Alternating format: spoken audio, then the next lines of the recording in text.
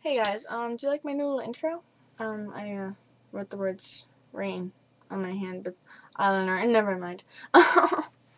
But today I was in class and I had finished taking a test and I was bored and I had nothing to do, so I wasn't allowed to talk to Becca, um, and which is one of my friends. And so I was just thinking about like random stuff, and a very interesting question came into my mind. Who was the first person to be so void of comebacks that they were just like, you know what? Your mom. Like, who was the first person to do that?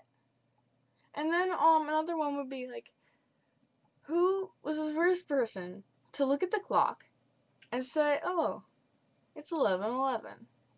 Those numbers match. I think I'm gonna make a wish. And like, yeah. So I'm just curious. And if you guys think you know, then leave a comment because I would love to hear your theories. I don't really have any. I'm just coming up with random topics and eyeliner on my hand.